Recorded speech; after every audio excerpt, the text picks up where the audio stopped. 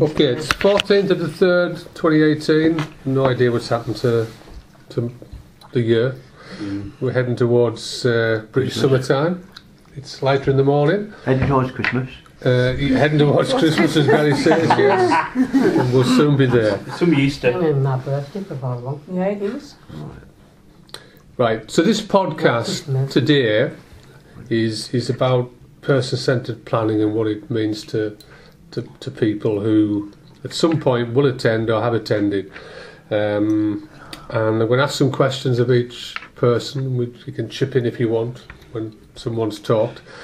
Just to get a sense of what you believe a PCP is and if it's of value, and do you think that there should be more regular or whatever. I'm going to ask them questions and you can tell me. I'll go around the table, not literally. I'm going to start with my good friend Gary, and the first question is, Gary, with a person-centred plan meeting which you've attended before, who needs to attend? Which people need to attend a person-centred plan meeting, do you think? Direct key workers. Yep. And friends, family. Yep. And advocate. Advocate, yeah. Yep. Which I don't think you've actually had before, have you, Gary? I have had advocate, but nothing. Ah, yes, quite a while ago. But you haven't, in the last probably number of years, you haven't had a advocate with your PCP, have you? No. I mean, that might be worth thinking about that. Yeah. Because you are actually supposed to be given that option if you want somebody else coming in with you to speak. I mean, you quite rightly did anyway. Yeah. Anybody agree or disagree with that Gary's just said about the people that need to attend? Anybody else you think needs to attend? His family. Yeah, Gary mentioned that. The person, yeah? Yourself. Yeah. Yeah. Did Gary say something about friends? Friends can go. Yeah. Can we think of people that would attend? Remember, this is to input the person-centred plan meeting. I mean, it's no good inviting the whole flipping family and the manager. Right. Why would a manager need to be there? To write things down, aren't they? No. Why should to listen to what we're going to say? Yeah, because that person's managing the service. Yeah. Right. So they really need to be there to see what it is that perhaps needs to be rectified in that service. Yeah. Anybody else? Social worker. That would be a possibility if something, say a move on was coming up and was talk of budget and things like that. Yeah. Psychologist. Again, if that's relevant. Right. Gary, what do you think a PCP is? What's your idea of what a person-centred plan? I've to discuss the things that I've achieved and I need to achieve. Yep. Anything else? Sort things out. Yeah, so this about your service? Yeah. Yeah. And do you think that the person-centred plan meeting is a good place to deal with that? It's to talk about what's in my mind. Yep. How you are in yourself, and we touched on that with yourself, Mark, didn't we? Yeah. Because that is crucial, because you get a sense of how someone is and how the service you're given's affecting or whatever with that person. Do you think it's a valuable activity, Gary? Do you think it's something that's crucial and important? It is crucial. Yeah. Anybody would agree with that or disagree? Yeah. I personally think it is. I mean, I'm a big believer in regular reviews with people, and I mentioned earlier about early intervention. If you can get in early on, then you're not fighting so many problems and fires later on. Sorry about the plug there, Trey. So, what do you think's expected of all the people who attend your PCP, Gary? What's expected of them? Whether it be the manager, key worker, friends, family or whatever. What do you think's expected of them when they attend your person-centred plan meeting? Bearing in mind you're the centre of this meeting. Yeah, get things sorted out. get things sorted out. I think we touched on that with yours, You Mark, did, about yeah. it's not good all getting together and just talking shop. No. You know, you need to be saying, okay, right, this person said that, how can we move it forward? How often, Gary, do you think that these person-centred plan meetings should take place? About every month. Every month? Yeah. Fair comments. Anybody else got any thoughts on that? Yes. Every year, I should say.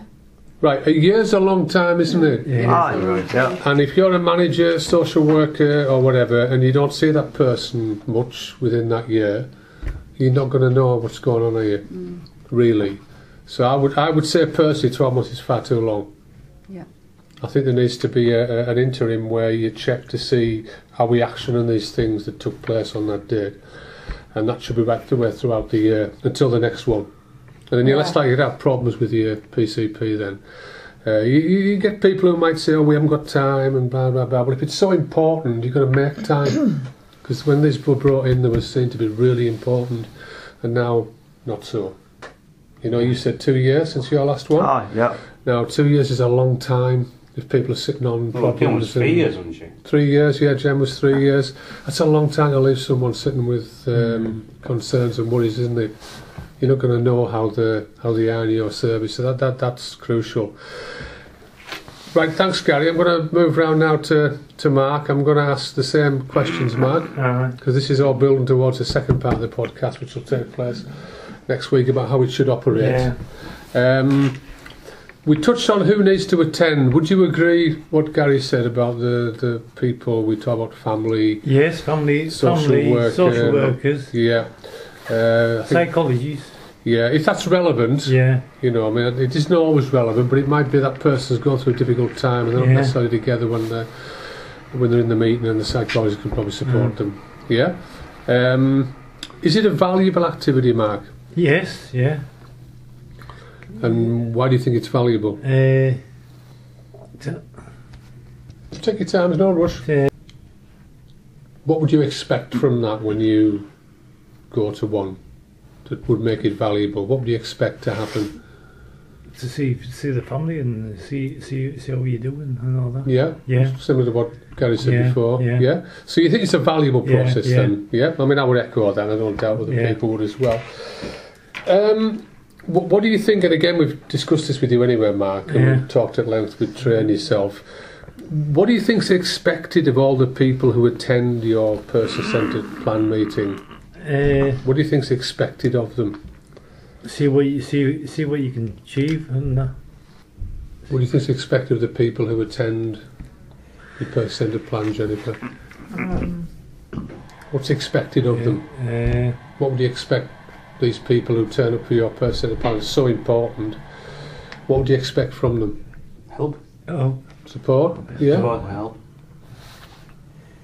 What else, Jen? What would you expect from your members of staff, managers or whatever, in your person-centred plan? I know it's 3 years since you had the last one, but what do you expect from them, Jen? I would like them to be more calm and nice to us, because sometimes they're not. Because sometimes they're nasty. Right, so you would expect respectful and be calm. Yeah. What else would you expect from them? Anything else you think that's to be expected from the people who attend? Well, people with the effort I think everybody made the effort to go to this meeting. Yeah, and again, that's good. You know, people take the time to attend, because quite often people's lives are busy.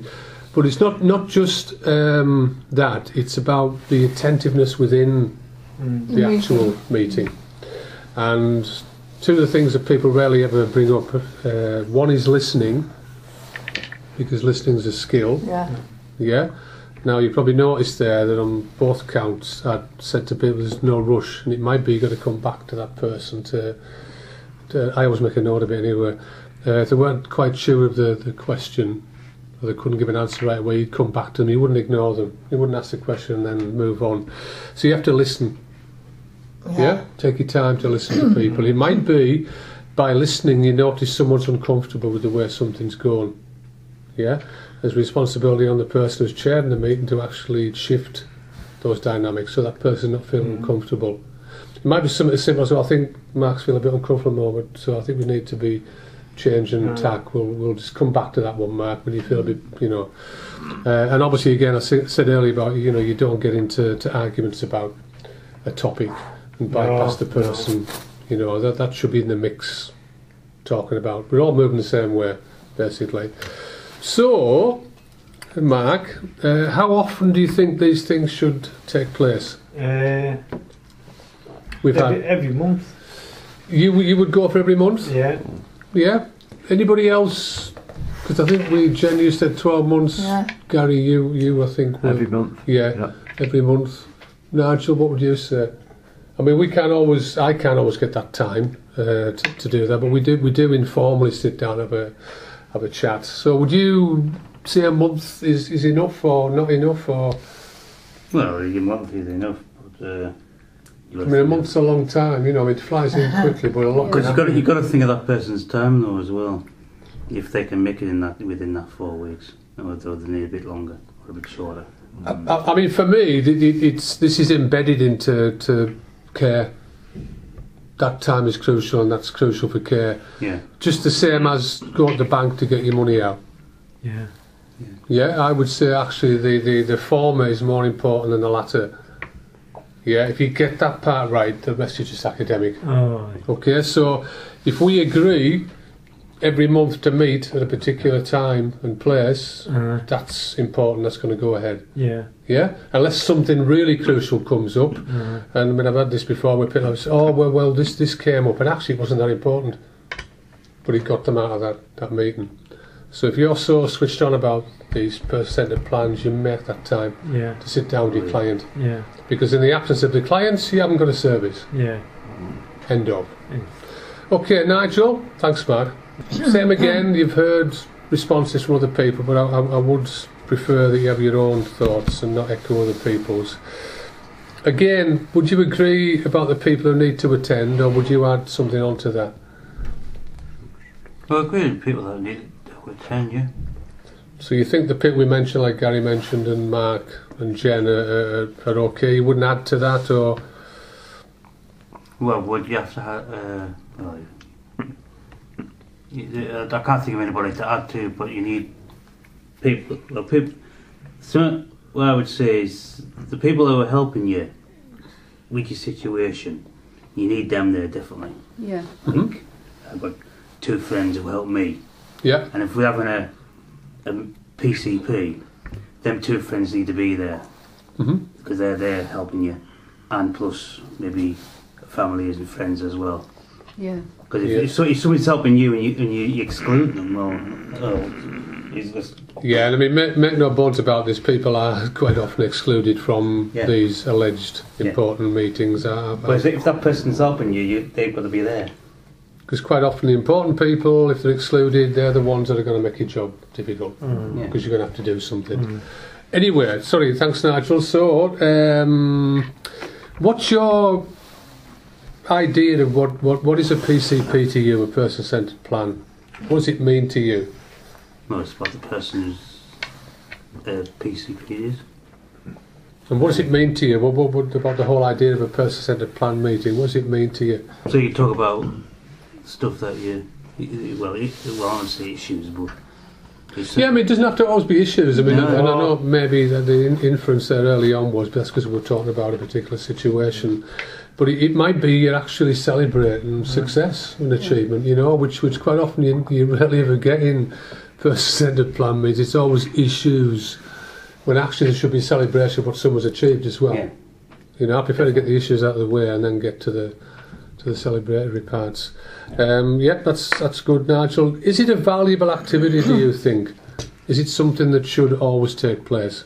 Well, you need something to help you. Because if something's happened and you want to talk about it, you need to be there. Yeah, and it goes on and on and on. I mean, in Jen's case, 3 years, it's a long time for an issue to... Half 2 years, 2 years for Gary. And there is an onus on services to make sure that you keep up with that. Because for me it's important, I mean, obviously logistically a monthly one would probably be seen to be too too time consuming, but I don't think it is. You know, if you've got like 2 or 3 major players in there, that's, you know, enough, and I'm sure people can find that time. Again, you've touched on this, Nigel, earlier on. What do you think's expected of all the people who attend your person-centred plan meeting? What would you expect from them?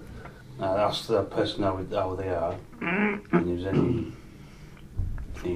Would you expect to be listened to? Yeah, definitely. Yeah. They listen to what that person, them people listen to what you've got to say, and probably vice versa as well. Oh yeah, it's two-way process. It's two-way, because someone like you probably need advice on. Say, I've got this kind of thing I wanted to do, but you need you say support. I'd like to do something, but yeah, because I mean, nothing's ever straightforward. No. Say I wanted to go to the moon. Well, you could if you wanted to, Nigel, but take some organising. Exactly. But that's the kind of thing you do. You sit down and say, no, I'd like to go to the moon, but... I suppose we have it every moon.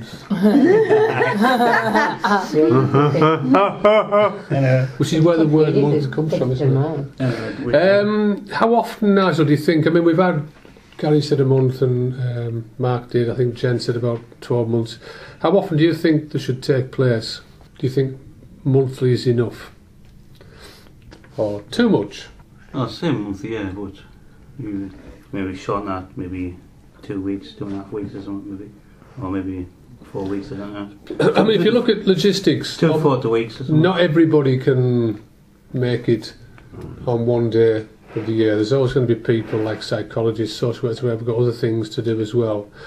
But what the way I used to do it was, you would have what I would call mini ones throughout the year, catch-ups every month, and then you inform the other people who were going to attend, and then you had loads of time then to put that into the diary. So that was cemented, because you're not going to get everybody together every month. It's not realistic. But if you can get a couple of major players, that's fine. Yeah. Jen, we've touched on a few with you, and you mentioned about what you would expect from people. I'm not totally certain whether you actually answered the question. Is it a valuable activity? You think it's something that should be in place? Well, should you, if you want something to say about it, they should be there. So it's a platform to... But sometimes they just walk out the door and listen to you. Well, I don't think that is very nice for people just to walk out and don't listen to us. They never ever listen to us what I'm saying. Yeah, they don't care. It's a difficult one, that, isn't it? Because with the greatest respect, you know, we can organise these things. But I mean, I used to do like observations when I used to go to these meetings to see exactly who was in this meeting and who was actually somewhere else. And we've done this one where you kind of, you know, doing all this and not actually don't say the name. You know, we talked about what's expected from people that attend your PCP, and one of the fact that this person invited you, so therefore you're respectful. You know, you're not checking your phone every 5 minutes under the table. You're listening to what the person's saying, and that is crucial. That, and you're right, Jen. I think listening's really, really important, and trying to get a handle on how that person's feeling. You know, because you're not going to know everybody, but you can get a sense of how that person is. You know, and if you give them good eye contact and good body language, then quite often people will relax and they can tell you how they're feeling. Yeah? And if they're not, they just don't care. Yeah, I mean, we have no control over people who attend meetings who don't care. We can't change the way people are. But remember, this is a person-centred planned meeting. So if someone comes along to your meeting that's disrespectful and doesn't give you eye contact, isn't listening to you, you ask for that person not to attend again. Simple. I'll just say I don't want you back because you didn't attend. Yep, that's fine. But I'm not advocating everybody falling out and, you know, excluding everybody. Harry, I have my PCP. Can I have you to come to it? I'm more than happy to come along to your PCP, Jen. I mean, and Tracy as well. Because I'm a very person-centred person. I always have been the way I work, because I would expect that myself. You know? Oh, yeah. And I mean, I have pulled people in meetings where I would have noticed this person's talking and they're completely ignoring them. You know, and I've actually said, excuse me, you know, you'd actually, oh, sorry, normally it's a mobile phone. that they're on. You know, that's disrespectful. If I was in my person-centred plan and I had someone doing that to me when I was talking, I wouldn't want them back there again. No. Would you? No. You know, so you, Tracy? No, I wouldn't want that. It is about respect, isn't it? You know, so I would like you all to get a good sense of the person-centred plan system, so that if you do go to yours and we aren't with you, you've got an idea of how it should be. Yeah, and also more importantly, how it shouldn't be. Yeah? Yeah. Now I'm going to round off with asking Trey her opinion, because she recently went to a person-centred plan meeting with yourself, Mark.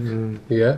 I'm going to ask her the same question. Do you think that the attendance was correct? Was the mix right? I think the people that should have been there were there. Yeah. You know, the manager was there. I think it would have been nice to have Mark's key worker there rather than any support worker. And yes, Mark's family and myself as an advocate was there, and of course Mark. So yes, it was the people that were there. And too many people makes it more difficult. So absolutely. So what do you think each person's... what is your idea of what a person-centred plan meeting is? A person-centred plan meeting is about the person themselves, their care, their well-being, their needs. That's what it's about. It's their progression, their successes, you know, that kind of thing. Yeah, because I think Gary mentioned about achievement. Yeah. And it is important that, Gary, that, you know, because sometimes it gets forgotten. Yeah. Or somebody else will tell that person how well they've done, which is not about person-centred, is it? No. It's about allowing that person to be able to tell them themselves, talk about their own successes. Absolutely. Is it a valuable activity, Trey, do you think? It is a valuable activity if done correctly. If it's done well, it's very valuable to the person it's about, to allow them to progress and to allow them to be able to talk about the things they're concerned about and would like changed if there's a problem or any issues about the services. And again, based on your own experience, what do you think is the expectation on all the people who attend an individual's PCP? I think one of the expectations before attending a PCP is to have the understanding of what it's about and an understanding about that person themselves they're going to talk about and go to this meeting for. Be up to date with everything that's going on in their lives, so they are aware if there's anything that might be troubling them. To know that person in some ways, you know, not just in passing. To have an understanding with that person, to know that when they sit there and talk to them that they're comfortable.